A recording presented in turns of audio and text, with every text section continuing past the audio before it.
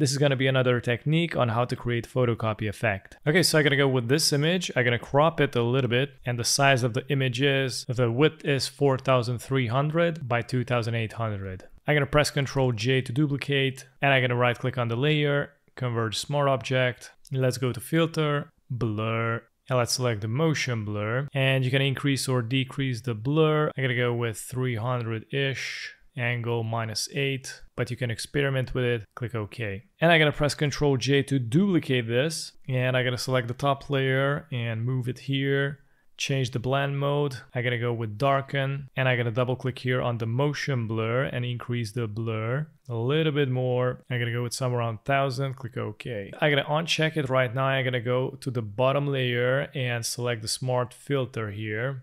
Make sure to select the black, select the brush tool, and I'm gonna paint over, so it's gonna clear these areas. And I'm gonna activate the top layer, and I'm gonna select the layer, and I'm gonna add a mask, and I'm also gonna try to erase some of the areas, something like that. You also can create another copy, press Ctrl J just to see what happens, and eventually move and reposition, or you can change the blend mode. For example, I can try it out with color burn and decrease the opacity. So instead, to be soft, you're gonna add a little bit more contrast. Now press and hold Shift, select all, right click, convert smart object, and here we're gonna start downgrading the quality of the image. So I'm gonna go to the filter gallery.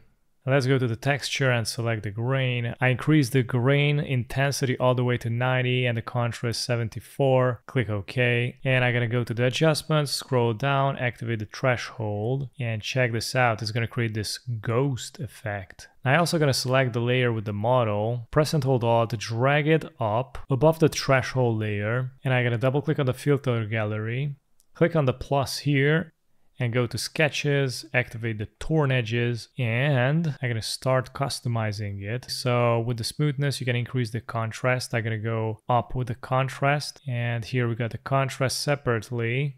I like it. Click OK. So this one looks like this, and the original one a little bit more grainy. So I'm gonna activate it, decrease the opacity. I might want to go around 50%. So if you zoom in, if you uncheck it, for example, the top layer is gonna show this dotted special effect, which looks like sand. And if I'm gonna activate the top layer, it is going to combine it with these torn edges. So yeah, you can customize it, increase, decrease, and see what happens. I'm also gonna drag and drop a texture and change up the blend mode to screen.